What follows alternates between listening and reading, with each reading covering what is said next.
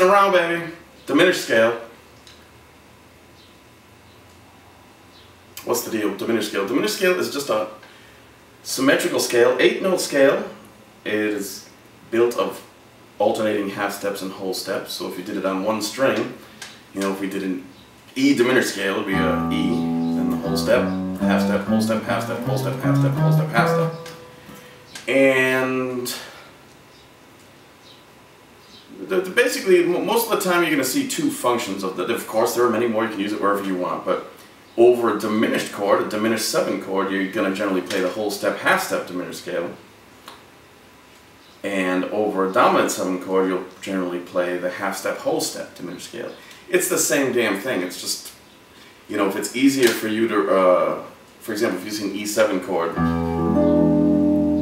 you would play an E half step, whole step.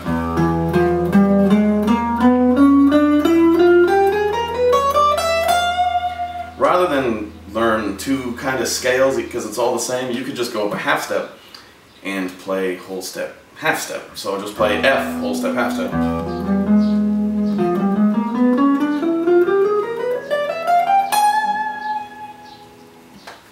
Because it's the same exact thing. I'm trying to think some other functions for this.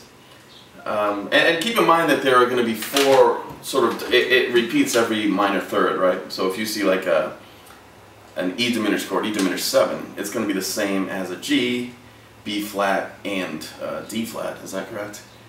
So you've got that group, and then you've got F, A flat, B, and D. And I never think about it this much. And then F sharp, A, C, and E flat. So you've got 3 groups of 4. If that makes any sense. And it's, you know, you can use it, I like to use it sometimes. I don't use it very often, to be honest, but it works as like an over altered chords.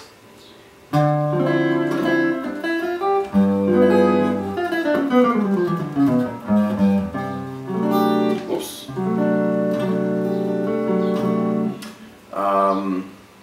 You can use it in like funky things. Like over blues, if I'm playing any dominant chord, you can throw it in there. Now, if I were playing like something funky or whatever, I would use it sparingly. I would use it more to color. I wouldn't base my whole like vibe on that diminished scale. So if I'm doing like an A kind of,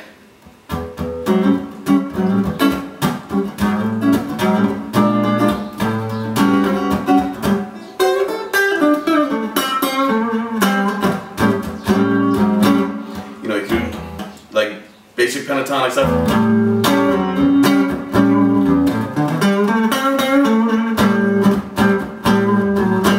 Mixolydian type stuff.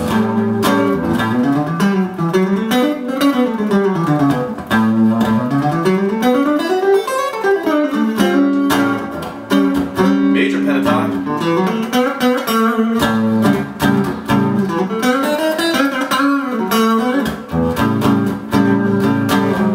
Diminished. And of course I came out of it, you know, so you kind of want to give it that kind of off the track sound and then bring it back in. So like a simple way to do that, you could, you know, A7 in this case, you could, so you're going to be using A half step, whole step diminished, and again that would be the same as, it would be F sharp, A, C, or E flat, they're all the same. Alright, so you could kind of look at your chord tones, right, and look at the G. So from the G, I would have a whole step, half step. There's the major, there's the third.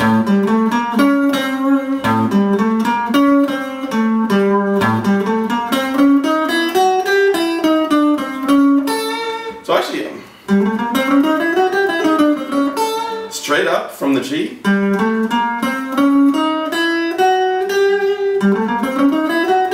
And then kind of back in kind of a bluesy, funky.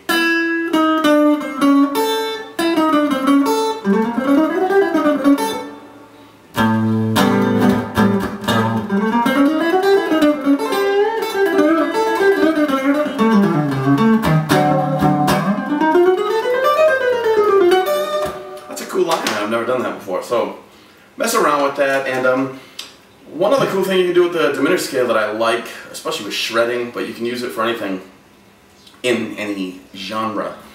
If you have like, take 3 notes, like in this case we're doing the A half step whole step. You can take any 3 notes that are in the scale and just repeat them in tritones.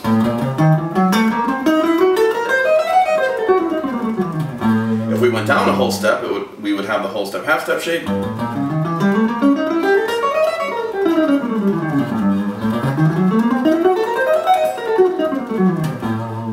Alright, you get some cool, you know... Oh my god, I haven't done that in ages. Man, that's tricky. Like, you can work on different patterns. It's easier just to... stuff like that. But, and, lastly, if you do it 4 note per string,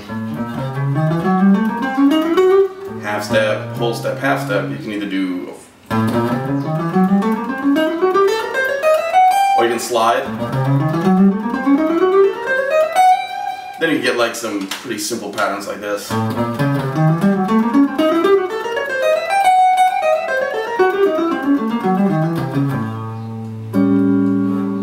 know, that last one had a very dominant sound to it, so give it a shot.